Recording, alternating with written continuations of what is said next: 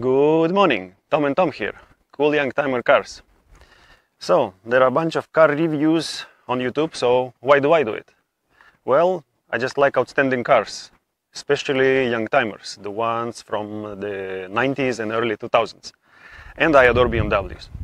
Hence today I'm going to introduce you to one BMW model. It will be a BMW 8 Series. But no, not the one that you thought of. It will be the legendary E31. This car was driven by Robert DeNiro in two of his movies, The Heat and The Score. Apparently the guy feels something for this model, wouldn't you? So I'll show you in and out, point out some fancy options this car has, and introduce some facts. Starting with the first. This car was introduced in 1989 at Frankfurt Motor Show in Germany. And it was the first ever BMW fully designed on a computer.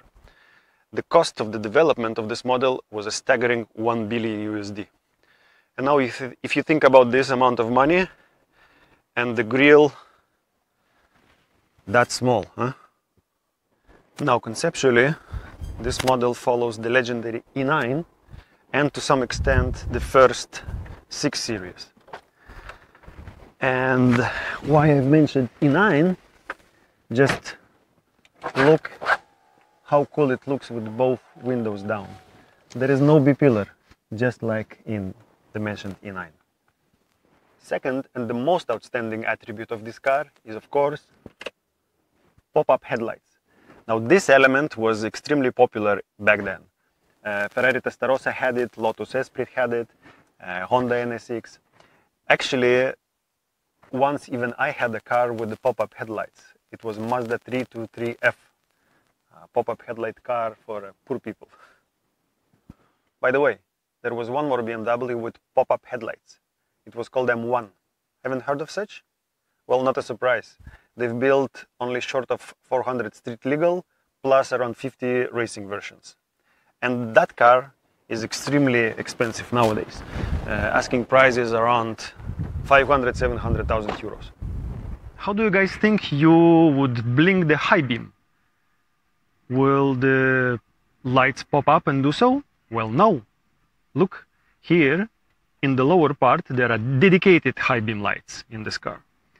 And of course, when you need to use the high beam constantly, for example at night, so imagine I'm driving, you have proper high beams in the pop-ups. One more interesting thing. Fog lights are also there. Now the car became more sporty with an introduction of so-called M trim. The front bumper was more sleek and sporty. Then there were different mirrors. I'm afraid in this car they are standard. And at the back there was a specific so-called pseudo diffuser at the lower part here. Now this specific car is also equipped with M parallel wheels, and the interesting point here is that front to back they have different width. Let's pop up the hood, shall we? The interesting moment here, to do that you need to press those two small tongues inside, and only then you are able to open it. And this specific model is equipped with V8, 4-liter V8. There were also different versions of the engines, and I will get back to it a bit later on. Let us also look into the trunk. First of all, look at the size of it. It's a huge trunk, a true Gran Turismo. Let's have a look here on the left, and let's have a look here on the right. Exactly. There are two batteries, and this setup was used in many other BMWs of that era due to the level of electronics they had. They are connected in parallel and work as one single battery. By the way, two batteries are also good for weight distribution. Older cars have a tendency to drain the battery, so to avoid that you would need to disconnect the negative cables, of course. In this specific car, so-called current breaker is installed. You just roll it out and that's it, there is no current. This car is also equipped with original BMW CD changer. It's capable of shuffling up to 6 compact discs. The music flows, everything functions. How cool is that? Before moving on to the interior part, let me introduce you to Tom, the other me. He lives in my garage, he likes statistics, and he will introduce you the quantities and some other numbers of E31. Hello guys! Thank you for visiting me in my garage. Sometimes I feel quite lonely here, you know. By the way, I'm Tom, the original me, and the other guy, I think he was lying, okay? But we'll get back to him later on. So, today I will present you some stats. Don't be afraid that there are too many digits. I will try to go one by one. Okay, so there were mainly 2 versions of E31, V12 and V8. The most popular was, of course, 850. Around 70% of all the cars made was in this version. Then there was a specific version, CSI, quite powerful one. It was made in small quantities, and it was even called almost M8. And why almost M8? Because on the technical papers it was written M8, and the chassis number was also WBS. And this WBS is on all BMW M series cars. But it was not M8, and we will get back to it a bit later in the video. I will explain it. Then 840, and the interesting version, which was not a version, but like a separate trim, let's say, or a market version. It was called Japan Individual. Only 299 was made. And the interesting point here, the car was sold exclusively in Japan, but it was EU spec. It means that the steering wheel was on the right side of the car, on the left, LHD. The car had a different trim, and basically interior trim was the one that was unique to this model. Anyway, all in all, according to E31 registry, nowadays there are around 42% of 8 series E31 survived. Now guys, let's have a look at some more peculiar stuff. There were more versions of E31, but they were never sold. 830, 3-liter, more economical engine and more economical version. 18 pieces were produced, but 17 of them are destroyed or dismantled. One of these prototypes is still available to have a look at it. It's in the BMW Museum in Munich. There was one Cabrio. It's also in the BMW Museum. Also was never produced. And there was a real M8 with 6-liter V12. BMW acknowledged its existence of this prototype only in 2010. Imagine that. All the time they were saying that there were no M8. It was only 850 CSI, the car that the model that we had a look at it before. And the interesting stuff about this model, this engine served as a basis of the legendary McLaren F1 engine. Now here, do you know what do we have here? Recognize this brand? Alpina B12. Only 154 were produced, and they are not in the list or in the numbers of BMW, because this is a totally different producer, different motor, different suspension, different interior, exterior trim, and so on. Overall, what we can say about Alpina, the cars were exceptional, exclusive, and of course expensive. So let's stop here and let's get back to the other me. How was it? I hope you guys survived Tom's digital lesson. Let's get inside. Okay, first of all, look at the size of this door. It's so massive. And then the most outstanding feature of the interior is, of course, this cockpit. It's properly futuristic. Also think about it, it was made 30 years ago. The dashboard is also different to usual BMWs of that era. Look how speedometer is laid over RPM meter. Another interesting feature would be the seat belt. It's installed in the seat itself, you see? Now let's look at the passenger side. An airbag is here, although previously in some older models there was a glove box inside. And the original glove box is here. By the way, what do you think these rings are for? What is that? No idea?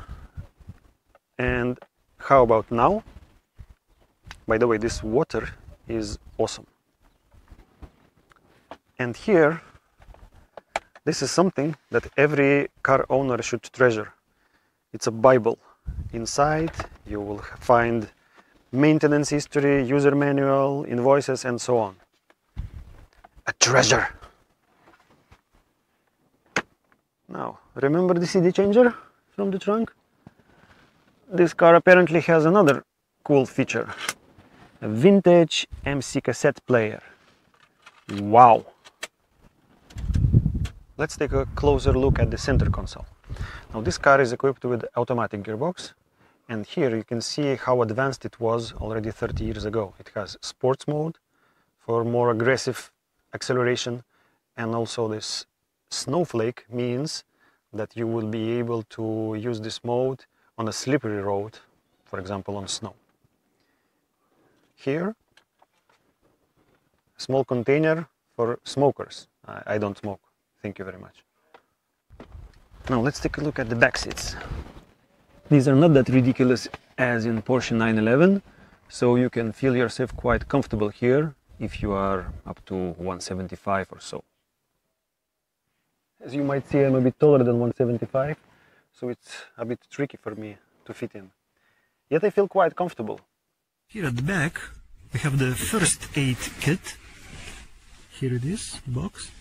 And here on the rear side you will find a ski bag.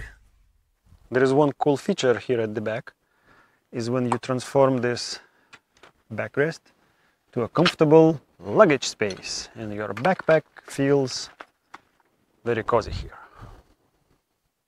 Okay guys, let's switch back to the other Tom again.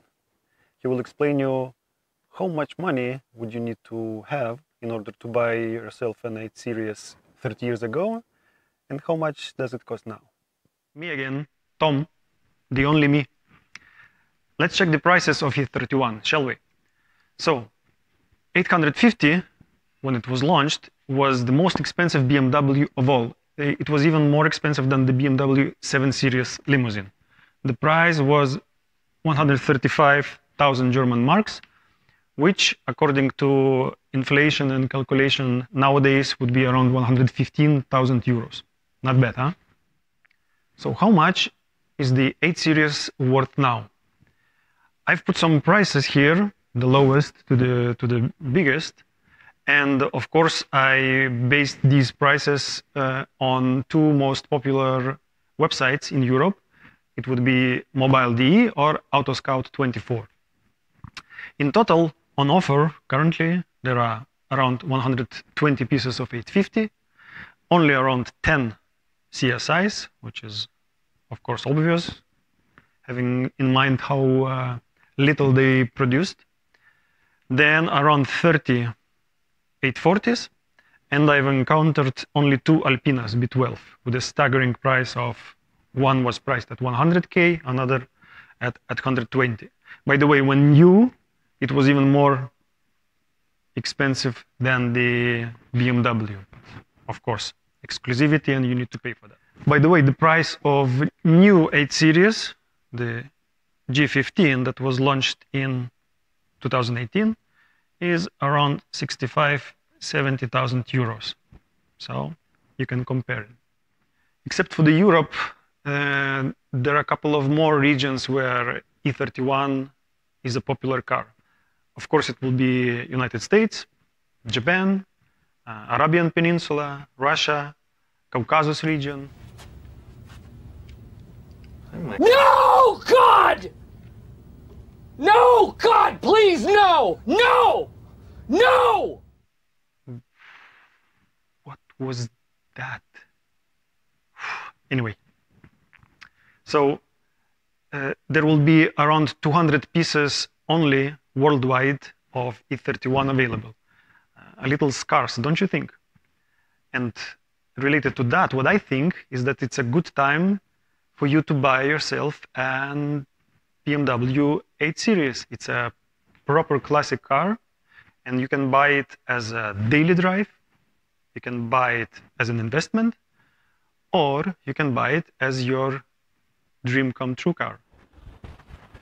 This guy again. I hope you didn't get bored and learned something new today. So that's about it. I hope you like the car, I hope you like the video, and see you next time. I will introduce you another BMW, a Ferrari, and then something more interesting. So be cool, subscribe, and stay safe.